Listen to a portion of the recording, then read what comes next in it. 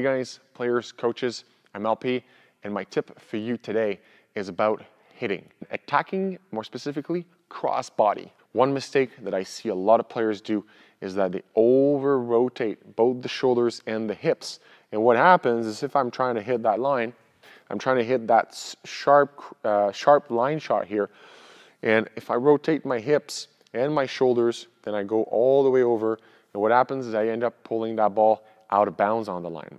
What we want to focus on here is keeping the hips, okay, more lined up with the cross court, okay? Because what happens is as I rotate the hips, then the shoulders are allowed to rotate too far. But if I'm going to hit and then kind of block my hips here by kicking that left hip to this side and then letting the shoulders go, I can't over rotate now because it just doesn't go. And then what I can do is let the arm go right towards that line.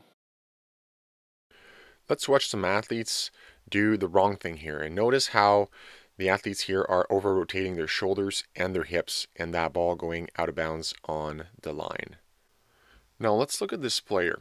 We can tell that she's rotating her hips because her right leg is beside her left leg. Her hips are facing the net. The consequence of that is that she lands with both feet at the same time.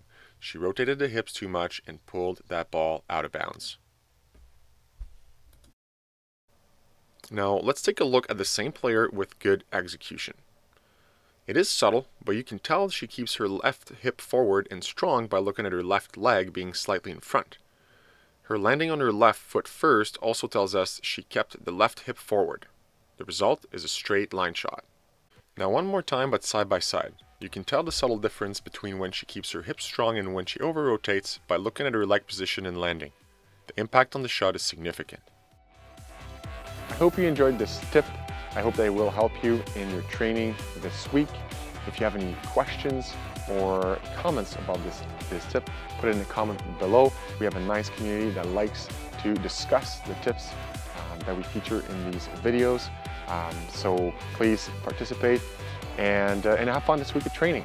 And remember that it's not so much about being good or bad, but it's about getting better every single time you step on the court. Okay? So have fun with volleyball this week, and once again, thanks for watching.